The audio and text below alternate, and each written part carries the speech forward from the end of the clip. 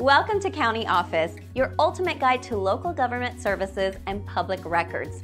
Let's get started. What is AGA class action settlement? Class action settlements occur when a group of individuals collectively brings a legal claim against a defendant.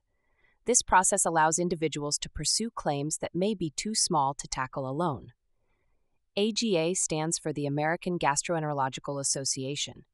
In legal terms, an AGA class action settlement typically involves claims related to medical issues or treatments.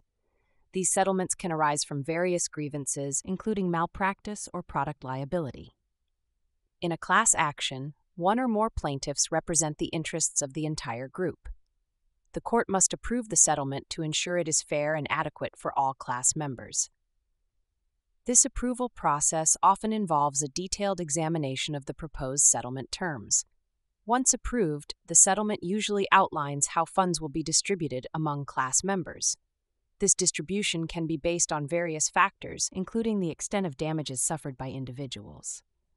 Class action settlements can also include provisions for changes in practices or policies by the defendant. This ensures that similar issues do not arise in the future. Overall, AGA class action settlements aim to provide relief and justice for affected individuals while promoting accountability among organizations.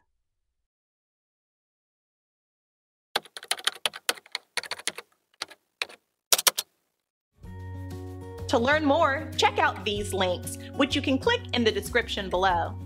And feel free to comment your questions. We're here to help. Thanks for tuning in to our video. Please like and subscribe and leave a comment below. See you in the next video.